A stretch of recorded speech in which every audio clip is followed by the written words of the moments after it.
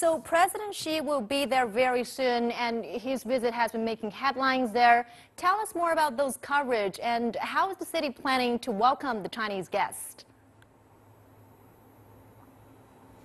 Hi, Mang Mang. Yes, President Xi will be arriving in just about an hour. He'll touch down and will be greeted immediately by former governors in the welcoming committee, including former Governor Christine Gregoire and also former Governor Gary Locke, who is the former ambassador to China. They head up the welcoming committee that also includes Satya Nadella from Microsoft and Howard Schultz, the CEO of Starbucks. He's certainly making headlines right now. The morning paper here, local Chinese feelings, pride, also misgivings, all about Xi. There's an entire section devoted to him. Also in the entire insert, all about Xi and his connections to the United States and especially Iowa too. And a lot of great sentiment out here, especially among students who are really excited and preparing to meet him, as President Xi will also be visiting a high school in Tacoma. They're all preparing the signs in the paper and also discussing that they just want to make a good impression. So it's sort of a cute nervousness that's happening among them. Also, President Xi is making headlines because he recently gave an interview, answered questions, written questions to the Wall Street Journal. He emphasized China's role in global security and cybersecurity and also tried to allay concerns about the Chinese economy.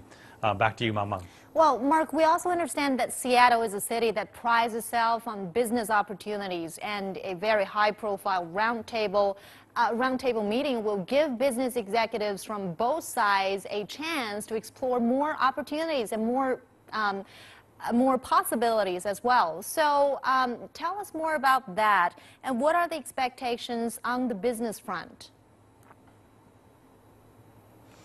That's right. President Xi will give a major policy speech tonight, and that will be at a event where he'll be speaking before 650 guests. Many of them business leaders, and also former Secretary of State Henry Kissinger will be attending. So this will be important. And I talked to Ambassador Gary Locke, who was really hoping that President Xi will sort of allay fears and create a sense of stability, or at least show that there's a plan for the economy. A lot of companies are worried about access to China, and also when the American companies are in China, they want a level playing field. And so Ambassador Locke emphasized that to me. Also, the sponsor of the event, the China Business Group, the president, John Frisby, recently wrote that Xi has an opportunity to shape opinion. Whether he will do so in a way that reduces uncertainty and boosts confidence will determine the trend line of the relationship for the remainder of the Obama administration.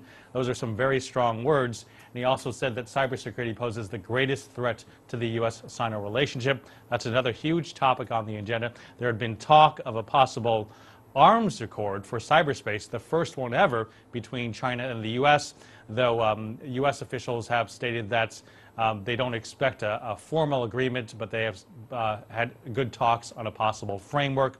Both sides, China and the U.S., have accused each other of hacking into their systems, but also Gary Locke weighed in on that, saying that what's needed is really some clear rules of the road. So that's another interesting element for business, because there'll be a high-tech forum. In addition to this long list of places he has to visit in 2 years, there'll be a high-tech forum where many business leaders and high-tech leaders like Apple's CEO Tim Cook, Microsoft representatives, Amazon, they'll all be there hoping to get their FaceTime and talk to President Xi Jinping to discuss access to China and the rules about operating in China.